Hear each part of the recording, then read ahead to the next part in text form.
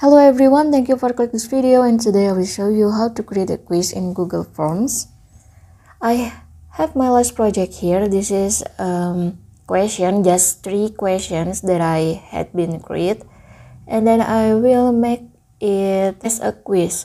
So the first, you can click on the settings, then click make this a quiz.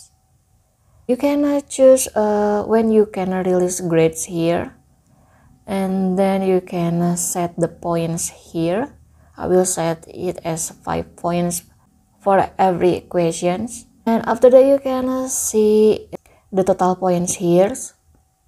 And this is the responses tab. It is 0 responses because it has not been shared.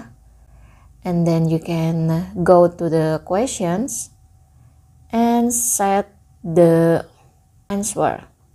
To set the answer, you can click on here, then choose the correct answer. I will choose this one and then click done.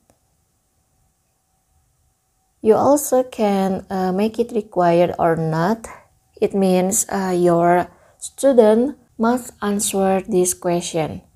So I will make it required, and then click on the second question and click on the correct answer, choosing the correct answer, and then I will choose the correct answer, click done, and make it required, and then I will click on the third question, click on the feedback answer, and then choose the right answer, click done, and make it required.